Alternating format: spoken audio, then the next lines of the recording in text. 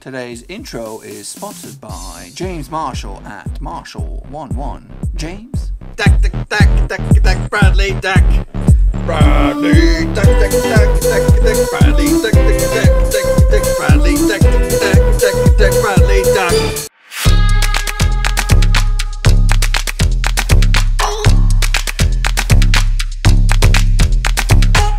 That's right, folks, back once again with another match review, this time looking back at Blackburn Rovers' 1-0 win over Bolton at the Macron Stadium. Now, we'll get to that in just 1 second. Now, if you're new to the channel, smash your subscribe button to keep you back up to date with all things Blackburn Rovers related, championship related, world football related. We've got it all here under one roof.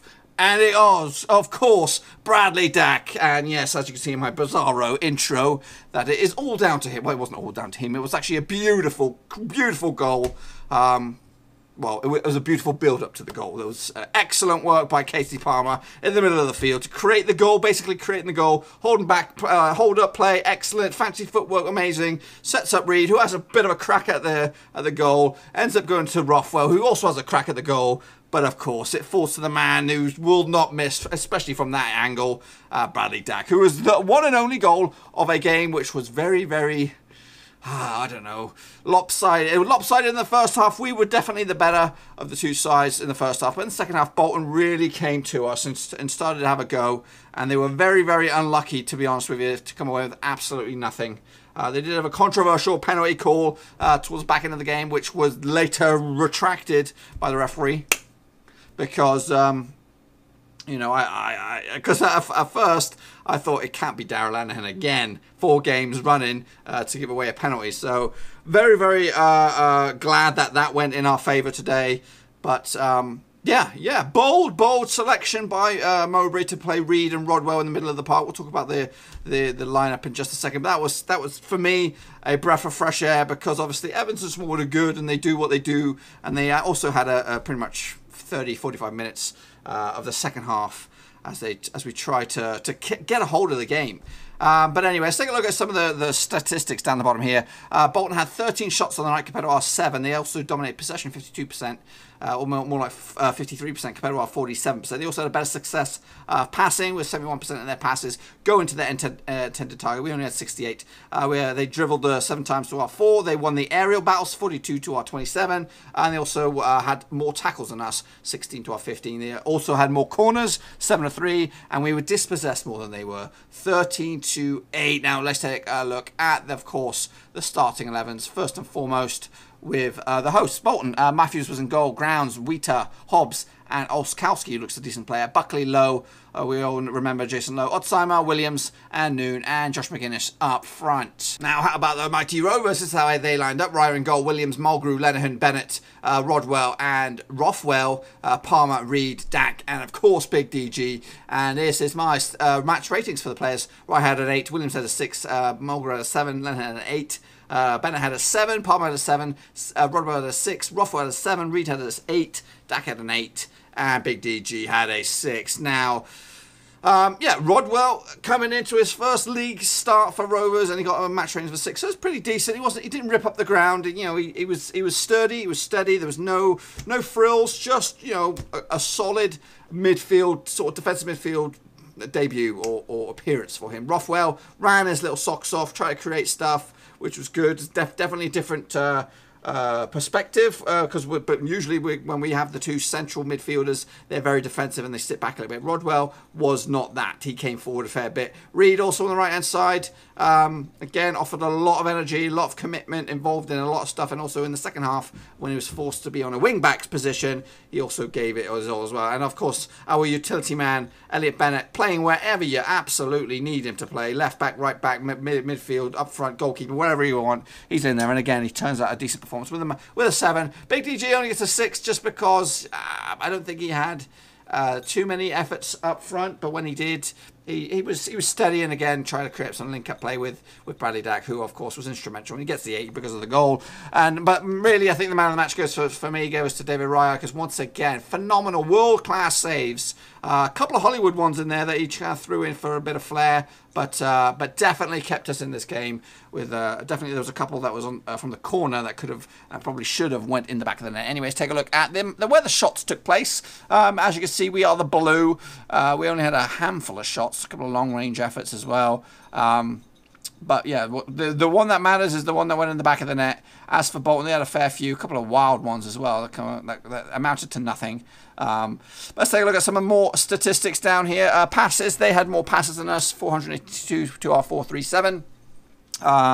We cleared they cleared more than we did. 25 to their 20.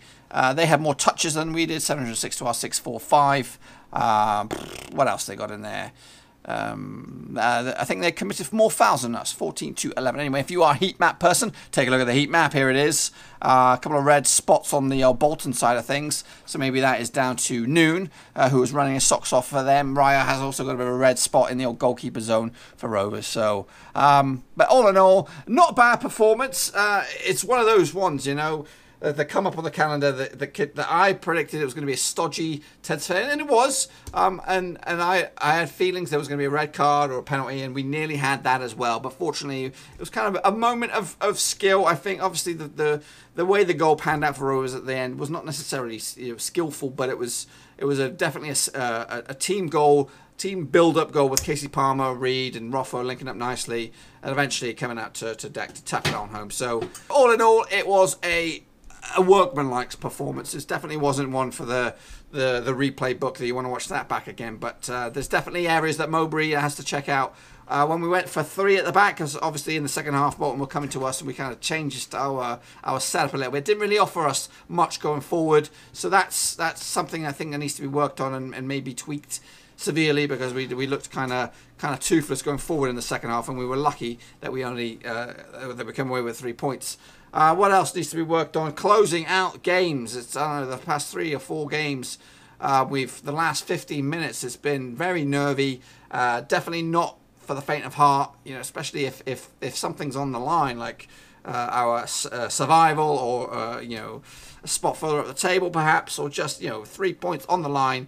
It just hasn't been an easy bit of business for Rovers trying to close out games. So that's something that needs to be addressed and looked at, and maybe, you know, the time-wasting efforts are pretty lackluster for Rovers at the moment. But anyway, that's just a little bit what I've had to say about the match. Now what you really want to hear is what the gaffer had to say shortly after the final whistle between Bolton and Blackburn Rovers. Not very good performance, I would have to say. A bit disappointing in performance. I think the first quarter of an hour, 20 minutes was what we'd worked on and planned for. But I think credit to them. They are a team that make life really difficult. If you go back to their last home fixture, they beat Derby County with 20-odd% possession against Derby. We know ourselves how good Derby are. So they're a team that make it really, really difficult for you, as they did for us today. But I thought, let's take the points. Do you call it winning ugly? I'm not sure. You know, the spirit was there. I think that's what got us through. I've just said to them there, I talk a lot about the spirit of this team, and it was there on show today.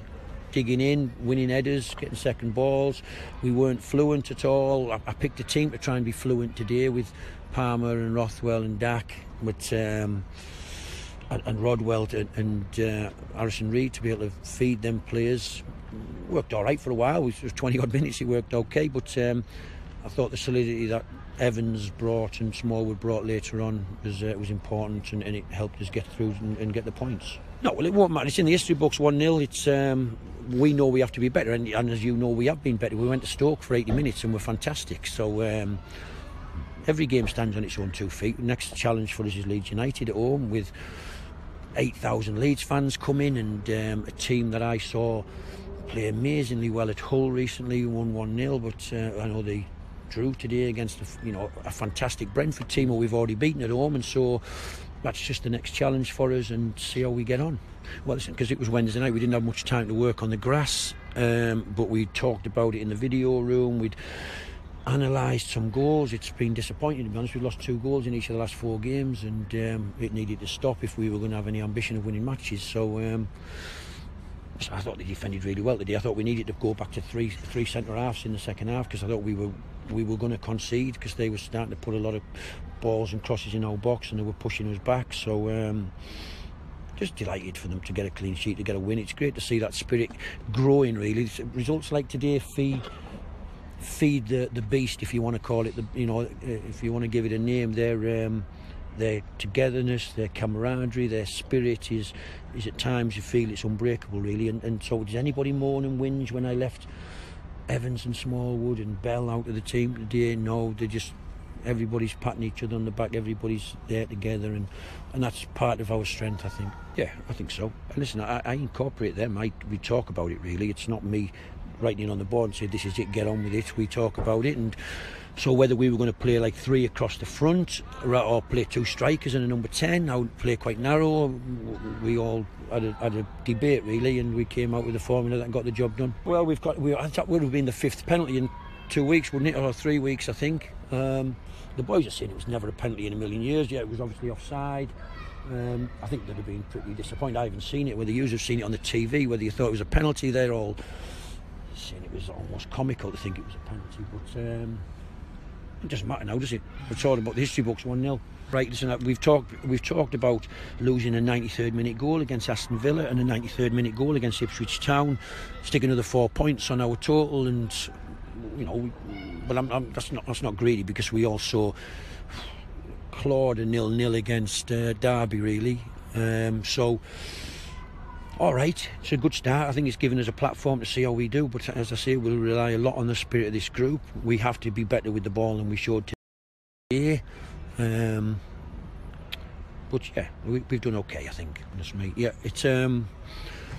I think that's really, really important for this football club, and it's something I try and stress to the players. They have to try and create an affinity with the supporters. They have to go into the community. They have to try and buy some goodwill back by putting their, you know, I've told you before, I call it exposing the soul. They have to show the fans that they care and they want to play for the team, and then they should celebrate with the fans when they win. Now, what has gone on around the grounds in the Championship? Let's take a little look. Leeds were held to a 1-1 draw on Friday night. Or was it early? It was an early kick-off, actually. So their progress at the top kind of stalls a little bit. One of the clashes of the day, Middlesbrough up against Nottingham Forest, ending with a 2-0 away win for Nottingham Forest. They also saw a man sent off. Preston finally got a big win under the belt. 4-0 winners over Wigan. West Brom as well continue their flight up the table. 4-1 winners against Reading. Norwich were lost to Stoke. Our next opponents are Leeds. We already talked about that. Villa continued their bit of a slippy slope. They lost to Millwall. What else? Birmingham had a big old win against Rotherham. Now, what has that done to the table? As you can see, we are flying high in 9th spot. As for our opposition, Bolton now are in 16th spot. But it is so tight. We're looking at 3 points separating 16th all the way up to 6th. So that's how tight it is. And a win for us in our next game, we could be in the playoffs, but that is a long way away. And look at the top of the table. It's Sheffield United currently flying high in 1st spot. West Brom are in 2nd, Leeds 3rd, Middlesbrough 4th, Notts Forest 5th, and Brentford occupy the last playoff spot. As for the bottom, Preston, Ipswich and Hull are rooted in the old relegation zone. How about what's going to happen next time out? Obviously, we talked about it already. We do take on Leeds on Saturday, the 20th of October. That's an early kickoff, 7 a.m. for me, probably around about 12 o'clock in the afternoon for you guys. Also taking place that weekend, Aston Villa against Swansea. Not so long ago, that was a Premier League game, as was Wigan versus West Brom. That's also on the board. Bolton will be taking on Rotherham. Again, it's like that could be a valuable 6-pointer right there between Rotherham and Bolton. Notts Forest will take on Norwich. And who else we got? Where's North End? North End taking on Hull. Another bottom of the table scrap. Now, I've got no fan input today. I've actually had no joy this whole week trying to get our Bolton fans to give me their point of view. But anyway, let's take a look at what went on social media. Here's some of the players. Elliot Bennett said this. Wasn't a pretty game today, but what a win, and great to go into the international break with 3 points. We have played better this season and drew, so I'm buzzing. Fantastic sport once again at Rovers. Meanwhile, Harrison Reed said this. Get in there. Massive 3 points going into the international break. Huge support once again. And Darrell Lenihan on the same vein. Massive 3 points this evening. Lads had to dig deep until the end. Brad Dack's on fire. Chap can't stop scoring. And Derek Williams said this. Great way to mark my 100th Rovers appearance with 3 points. Weren't our greatest, but another clean sheet and win. How about some of the fans? Well, Sully said this. Yes, we held on few. All the boys and the manager with great assurance said we'd come back post Wednesday night, and they were right. Had to dig and fight. Had to show grit, and we sure did it. Meanwhile, Kelly Moran said this. Great win today, lads. Good spot from the linesman. My ticker can't take them last-minute decisions. Meanwhile, Andrew Wilding said this. Good win and dig out heels in for that one. Good statement after midweek. Come on, Rovers. Hashtag Rovers now. James Marshall said this, and that's where the old intro comes from. Bradley, yep, I'm not going there again. I've done it. Meanwhile, Jack Rovers 25 said this: ugly but a clean sheet, an overdue win at the Breeze block. Come on, you Blues. As for Jordan Kingsley, good win but woeful second half. If it's not broke, don't fix it. How about these bad boys? We got Mike Delap said this: early days, but Jack Rodwell looks far from the low risk failure we imagined was probably the case. Might play a decent part with him on a short-term incentivized arrangement. Meanwhile, Stuart MacArthur said this: poor second half, but a bloody good win. Hashtag Rovers. David Raya Martins snuck in there. Massive 3 points and a clean sheet. Of course, fantastic. Fans were brilliant as always. As Lewis Halliday said this: cheers for the heart problems, lads and Rovers. Obviously, they keeping us up to date with the old Twitter. But so was Carl Fogarty in there, the old superstar motorcyclist Rovers fan. Meanwhile, there's a few Rovers lads currently out on loan with some other clubs. Take a look at those at the moment. At Port Vale, where they lost 2-0 to Grimsby. Lewis Hardcastle was leading the line up front, but unfortunately he was on the receiving end of a 2-0 defeat. Meanwhile, over in Bloomfield Road, Blackpool up against Rochdale, and Sam Hart was at the left-back spot for Rochdale as they claimed a point. So that's pretty much all I've got for you today, folks. If you've enjoyed this video, please give it a good old thumbs up. And if you're new to the channel, smash your subscribe button to keep you bang up to date with all things Blackburn Rovers related, Championship related, world football related. We've got it all here under one roof. Also, check out the old description. Links to my other social media platforms are in there. Twitter, Facebook, they are all in there. What else have I got for you? Yeah, let me hear your thoughts and opinions in the old comment section below about the result, what that's done for Rovers, what's it done for Bolton, what's going to happen in the game against Leeds, which we'll be previewing in a few days' time, boys and girls. It's break time for me. It's international break, so I can have a little bit of a rest. But don't worry, there's a lot of content still coming out. Still got my old FIFA 19 stuff, my Football Manager, Bad FM. That's still rocking and rolling. But also, just a sneak peek, the Blackburn Rovers walkout jacket has arrived. So we're going to be doing a review of that bad boy probably in about 24 hours or so. So stick around for that bad boy. But yeah, monstrous win to get one over Bolton. It's been a while since we won at their gaff. So yeah, and it feels good. It feels good, especially going into this break now. We can kind of prepare, think a little bit. Because in the next game, the next few games are pretty rough looking. I think Leeds are next. We've got West Brom, we've got Swansea. So there's 3 teams that should be top 10, top 6 material, and we gotta dig our heels deep and like people have been saying, and just keep on chipping away. Anyway, I'm getting out of here. Until next time, thumbs up, subscribe. Ciao for now. Thanks again for watching. Please like, share, and most importantly, hit the subscribe button to keep you bang up to date with all things Blackburn Rovers related, Championship related, football related. We've got it all covered right under one roof. And while I still have you, please be sure to check out some of the old videos scattered along here. I hope.